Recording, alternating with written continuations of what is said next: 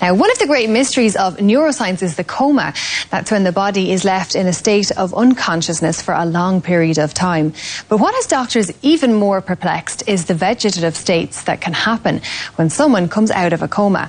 These patients appear to be awake but don't show any signs of awareness. So how can we really know what is going on in their brains? Well, scientists are now beginning to find out. Patients who've been diagnosed as being in a vegetative state sometimes respond to stimuli.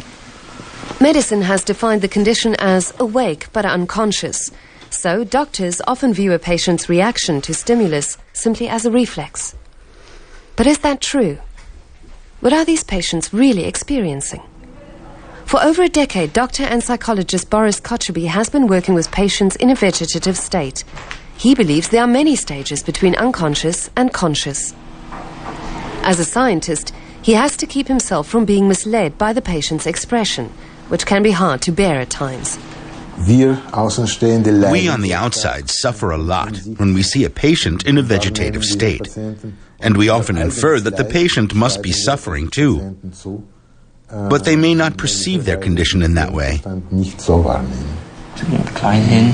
Together with his research team, Kochubey has examined brain activity in 58 patients in vegetative states. It's the most comprehensive study of its kind to date. These patients have often suffered damage to the cerebral cortex, but does that make it impossible for them to perceive their surroundings? To find out, Kochubey performed a series of experiments with the help of an MRI scanner. The first test, the researcher asked the patient to perform a task while their brains were being scanned. They were supposed to imagine walking around their home. The results revealed that 12 out of 58 patients were able to at least attempt the task. Then Kochubey asked the patients to imagine a game of tennis. Not one of them was able to do so. If a patient fails at a mental task, it only means that certain functions of consciousness don't work anymore, but not that the patient is unconscious. But what does that mean? What is consciousness without the ability to imagine or to concentrate?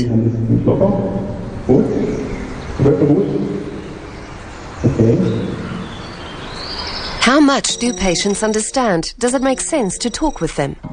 The second MRI test contained pre-recorded statements like May comes after April. Some sentences were correct, others weren't. For example, March comes after April. Brain activity in the patients showed whether a patient could tell the difference between true and false. Out of 46 patients tested, 8 were able to do so. That means it's highly likely that they also understand when their friends and relatives speak to them. Und das bedeutet auf jeden Fall, dass das Pflegepersonal And it certainly means that the nurses and anyone else taking care of the patient should assume that the patient understands them. But what about the patients who are apparently no longer able to understand language?